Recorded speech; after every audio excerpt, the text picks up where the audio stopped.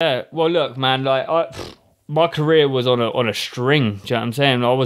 My career was at an ending point, realistically. You know, Tony sat me down and said, "Look, like the board's pulled your license. Like they found something in the brain scan.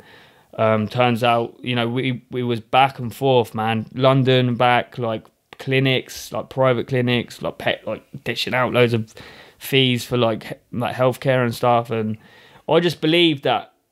I had to give it 100% through that as well, like everything, financially, fucking mentally. Like imagine you got told, like they were telling me I had a brain tumor on my pituitary gland, and like they were saying like you could probably never box again, and you're never going to get a license again. So mentally, how'd you deal with that? And again, it's like I'm sitting here just punching the trials and tribulations in the forehead, being like, I'm still here, man. You ain't taking me down. Like that's why your story's mad. Yeah, like you ain't taking me down, and I just feel like my in my genetics, like I'm just a fucking warrior. Like Paul said, that he thinks a star is born with what your name is.